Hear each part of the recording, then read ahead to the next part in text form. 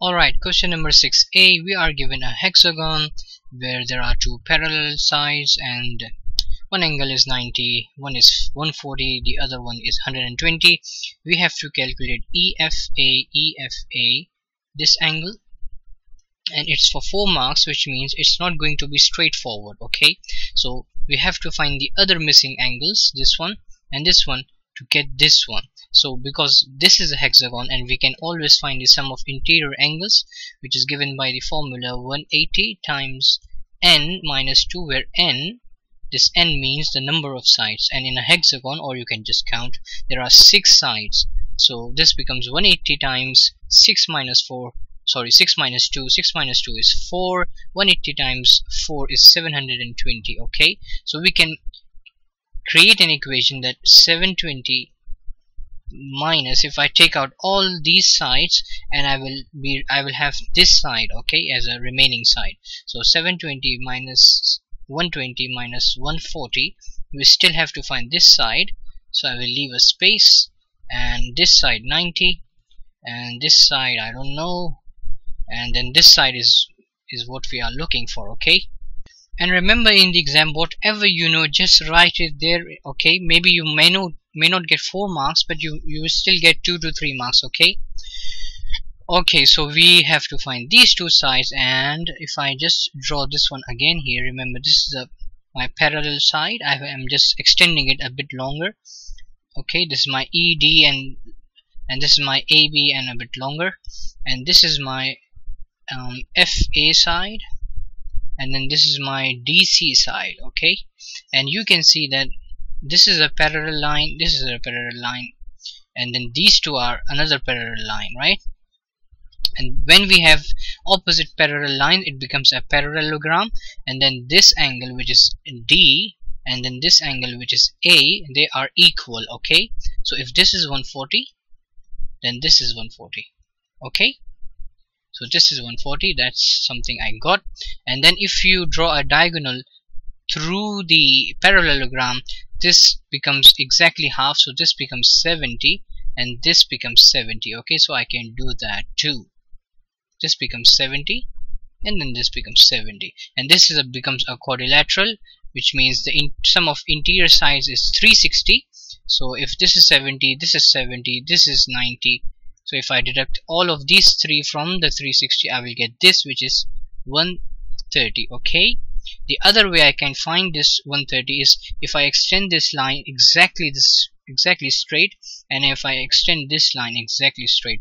Remember, again, this is a parallel line, this is a parallel line, and the interior angles of parallel lines should add up to 180. This is 90, then this should be 90. Okay, and if angles on a straight line add up to 180, this is 140 plus another 40 will give me 180. Okay, and this is the remaining one I can find from total angles in a triangle are 180, and if I deduct 40 and 90 from this one, I will get 50. Then again, angle on a straight line should add up to 180, and this will be the remaining part of the 180, which is 130. This is a bit longer way, but this was a quicker but a bit more technical way. Okay, so I got this 130 here, and I got this 140 here. So where are my spaces? Okay, this was 130. I have to deduct, and I have to deduct 140 also, right? And this will give me a 100. Okay, and let's go to part B then. We are given a cyclic quadrilateral ABCD. Now, because they are cyclic quadrilateral, it has some meaning. Okay, angle ABC is 100 and angle BDC is 30. Calculate the angle ACB. So this is what we are looking for in the first question. Okay, let me say this is my X. There are actually two ways we can find this one. I will let you know both of them. Okay, now this angle starts from A, goes to the circle and ends at B. Is there any other angle which starts from A and touches the circle and ends at B? This one. Okay, this angle, it starts with A at the circle and then ends at B. Okay, so this angle should be X as well. Okay, and this angle is very easy to find. Why? Because the interior angles inner cyclic quadrilateral should add up to 180. Okay, so this both of these angles should add up to 180. This is 100, this is 30, the remaining is 50. Okay, so this becomes 80, this is 100, 100 plus 80 is 180. Okay, so this is 50. If this is 50, then this is 50. Okay, now the other way which we could have done this one is, if you were to find this angle, which is again very easy because this angle starts from C at the circle and ends at B. Again, for this one it starts with C and it is ending at B. So if this is 30, this is 30. Okay, these are known as angles on the segment. So if this is 30, this is 100, the whole triangle should add up to 180. So this is the remaining 50 again. Okay, so this was the second way we can do that. Now angle BXC is 89.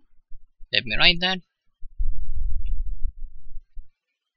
BXC is 89, this one.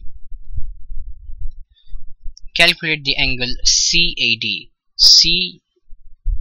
CAD. This angle is what we are looking for now this time. And this is another triangle. And if this is 89, this is 89. Because they are vertically opposite sides. And now we can complete the triangle again. The whole triangle should be 180. If I take out 50 and 89 from 180, I will get this side, which is 41. Okay, so it's 180 minus 89 minus 50 will give me the remaining 41. Okay, complete the statement. Triangles AXD and BXC are what? AXD, this was 41 and this side will be 41. Okay, so angle AXD and BXC. Now as you can see, both of them have 89, both of them have 51, both of them have 41. So both of them are similar. Okay, you can say both of them are similar. Now for part C, PQ, R and S lie on a circle. Now because they lie on a circle, their ratio will be same. Okay, the ratio of their side is to the area. Okay, remember that. PR and QS intersect at Y. PS is equals to 11, QR is 10. The area of one of them is given. We have to find the area of the other one. Okay, so PS is 11, this side is 11. QR, this side is 10. The area of this one is given is 23 centimeter squared, and this is what we are looking for in centimeters squared. Okay, so we'll just compare the ratio of the two and we'll get the answer, as simple as that. Okay, so let me take the unknowns area, which is what we are looking for, the area square for this one, divided by its length 11 should be equal to this area 23 centimeter squared. This is already squared, divided by its length. Now remember, this value is squared, this value is squared, but these two are not squared, so we will square them to have a fair comparison. Okay, so now I will just use my algebra to get the answer for this. Okay, so 11 square, I will cross it up on this side and I will have the area in squared, I will get it's 23 over 10 square times 11 squared. Okay, which is 27.83. To three significant figures it will be 27.8. Okay,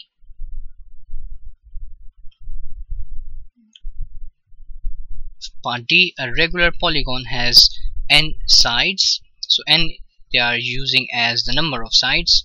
Each exterior angle is equal to n over 10 degrees. This is they are giving how much one of the exterior angle is equal to. And what do we have to find? Okay, we have to find n. Okay, this is what we are looking for. Now we know the sum of the exterior angle is 360 always. The sum of all the sides if we add. So if we divide them by the side, we will get the how much one side has. Okay, so but they have already given us one side is n over 10. So the sum of exterior angle is 360. If we divide by the number of side, we will get how much one side has, which they have already given, so it becomes a formula, okay, to solve. So n I will just cross it over here, and 10 I will cross it over here. I will have 3600. 360 times 10 is 3600. N times n is n squared. The square will come on this side, it will become a square root, so it will be 3600 root here is equals to n. Remember, n is the number of side, okay. Square root of 3600 is 60, so n is equals to 60. So there were 60 sides. Part 2. Find the size of an interior angle of this polygon. Now you should remember that if we have a exterior angle, for example this one, and this is the whole shape, this is the whole shape, and the exterior angle plus the interior angle should add up to 180, okay. This exterior angle and the interior angle. They are asking us for the interior angle. Do we know what is the exterior angle? They have already given us the formula for the exterior angle, which is n over 2, okay. And we already know what is n, sorry, not 2, n over 10, and we already know n is 60 divided by 10. So this is our angle. Exterior angle is 6 degrees. It should add up to 180. If I add the interior angle, they should add up to 180, okay. So exterior angle plus the interior angle, they should add up to 180 always, okay. So this is positive 6 here. On the right hand side it will be a negative, so it will be 180 minus 6, which is 174. And finally this long complicated question is done.